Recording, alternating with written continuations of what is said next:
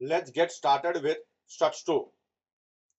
We will understand Struts 2 with an example in which the user will enter a name and click on the submit button, on which he will be viewing a page which contains a hello message followed by the name which we entered in the first page. Let's implement the same. We have created a dynamic web project and named the same as Getting Started. Within the lib folder of this project, we have copied all the binaries provided by Struts2 distribution.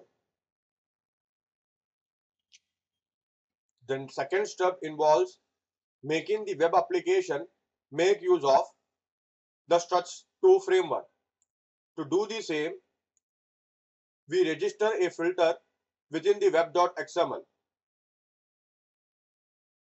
We have the filter tag and the filter mapping tag.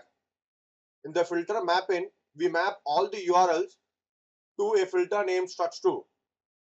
And within the filter tag, we map the Struts2 filter name to the filter dispatcher provided to us by Struts2 framework. By including these two values,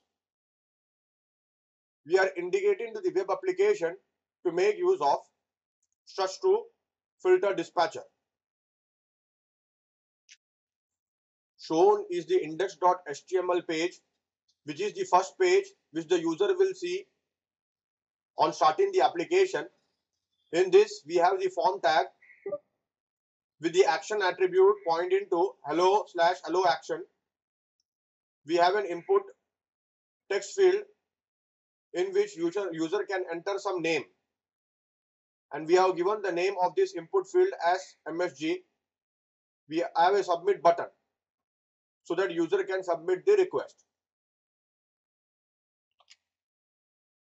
After entering the details and clicking on submit button, the user will be directed to hello/hello action.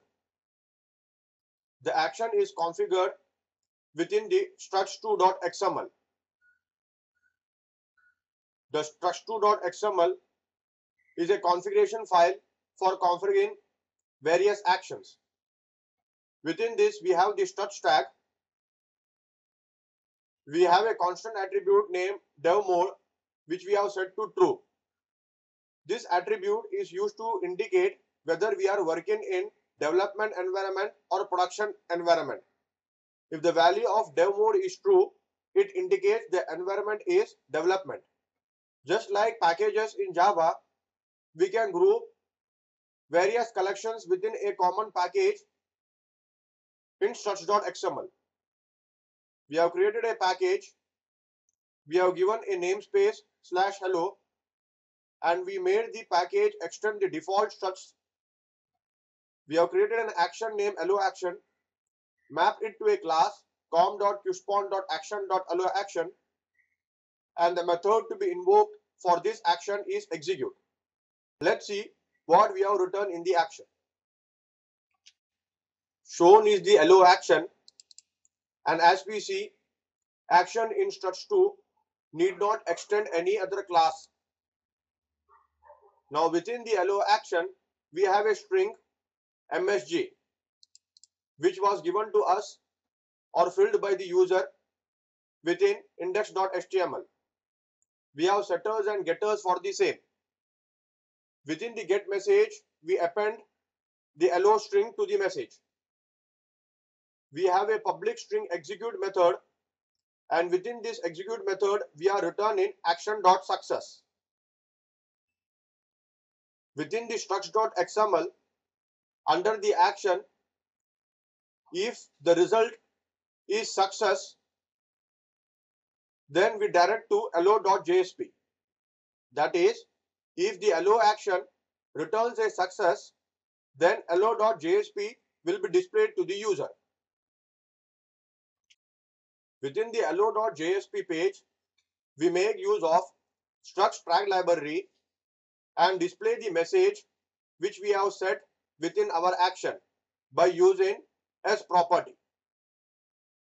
Thus, the logical flow of the application is as follows.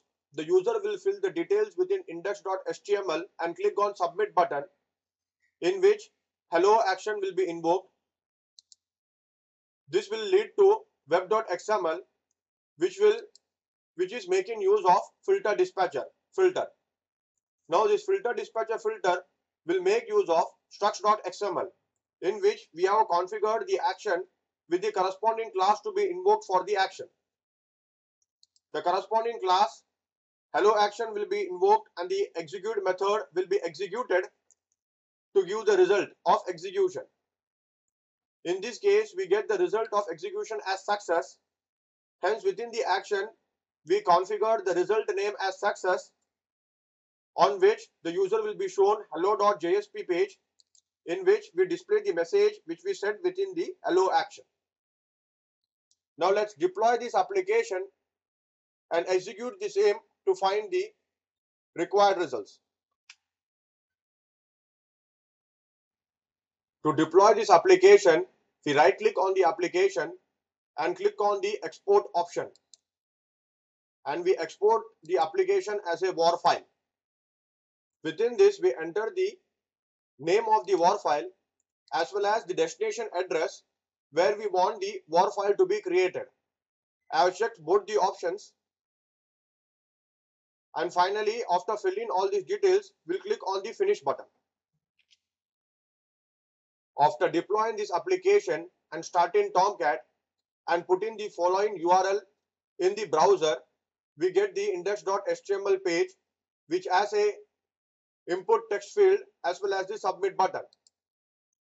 I enter the name as Rama and click on submit button,